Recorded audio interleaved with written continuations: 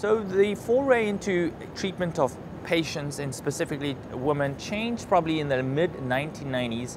We had for years treated patients, women specifically, in the time of childbirth, the perinatal method.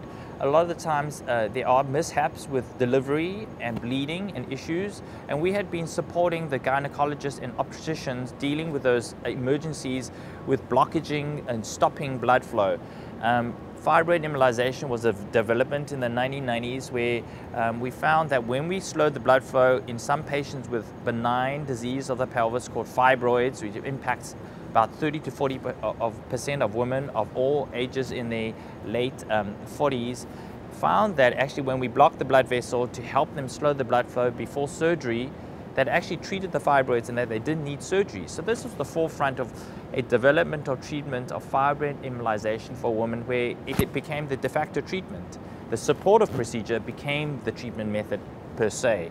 So in about 15 years, interventional radiology has actually perfected this method of treating a benign, problematic issue for women that affects large numbers, called fibroid embolization, and shown evidence, actually level 1 evidence of the randomized control studies, that this is actually an excellent, safe and appropriate treatment. So much so now is standard of care that all women should be offered.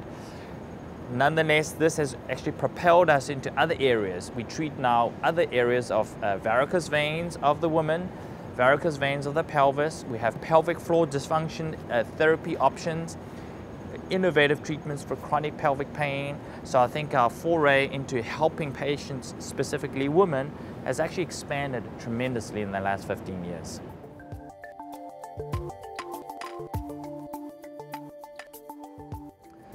Well, Johns Hopkins Interventional Radiology website may be a segue to access other resources on the internet.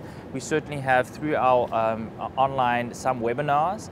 Another excellent resource is the Society of Interventional Radiology. The website is actually www.sirweb.org. That's SIRWEB.org.